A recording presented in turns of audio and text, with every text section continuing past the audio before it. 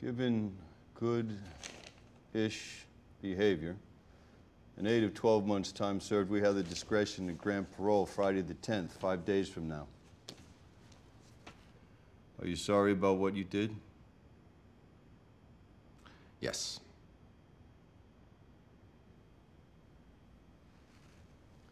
Yes? That's the correct answer, isn't it?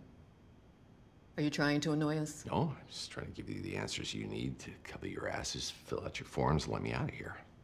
We need you to show us remorse. Is that how our system works? Release the best actors? Shudder to think what that world would be like. You drove your car into your ex-girlfriend's house and then fled the country for 3 months.